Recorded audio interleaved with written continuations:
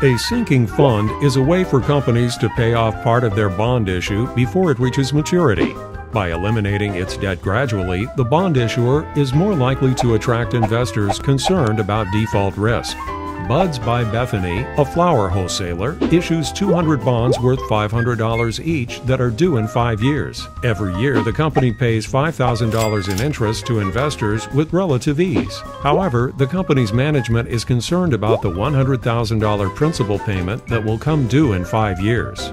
The company regularly puts money into a sinking fund to spread out this expense. Each year, Buds by Bethany repurchases $10,000 of the bonds from the market. As a result, it only owes half of the total principal at the end of 5 years. $100,000 minus $50,000 sinking fund contributions equals $50,000 balance.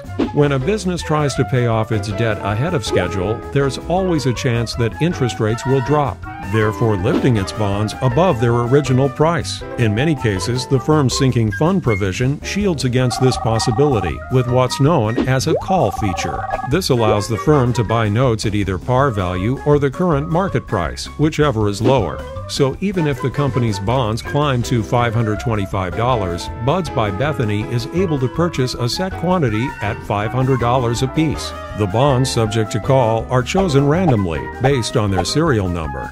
While this aspect of the bond issue helps the issuer, it represents a drawback for investors, who may unwillingly have to sell back their notes at an unfavorable price. Potential buyers should weigh this trade-off against the added security that a sinking fund provides. It's always a good idea to review the details of a sinking fund provision before deciding whether a particular bond offering is right for you.